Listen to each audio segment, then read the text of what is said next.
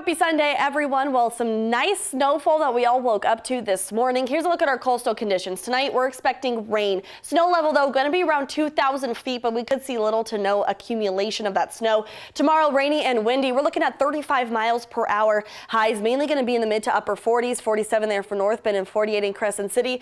Those lows going to be upper 30s to low 40s, 42 there for Bandon, and then a low of 38 for Brookings. West Valleys, well, we're still looking at a chance of snow tonight and a cloudy night as well. Could see around 1 to 3 inches accumulate, and then tomorrow a cloudy day with a chance of those rain and snow showers in the afternoon. Those snow levels are going to rise to 2,500 feet. Our highs tomorrow, well, we're looking all in the 40s, except down south, a little bit cooler. 35 there for Wairika. 44 is a high for Grants Pass. Our lows 30s and 20s. 37 is low for Roseburg. 34 there for Medford. Mountain Shasta low 23.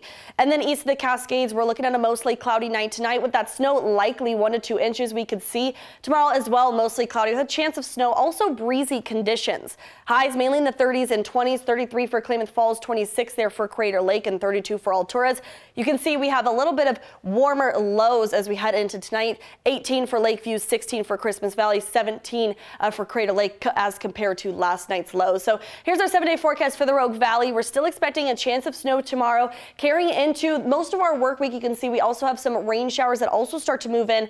High is going to be mainly in the upper 40s this week, and then lows going to be in the 30s. Could dip down into the 20s at some points. Klamath Falls looking at 30s for the work week. Chance of snow tomorrow. Snow likely on Tuesday and Wednesday as well. Could possibly clear out on Thursday.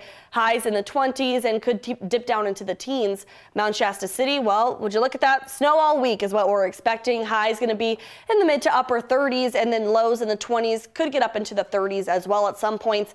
And then along the coast, we're looking at rain for the most part of this week. Could see some sunshine poke in there as we head into the middle of the work week. Highs going to be in the 40s and 50s, lows in the 30s.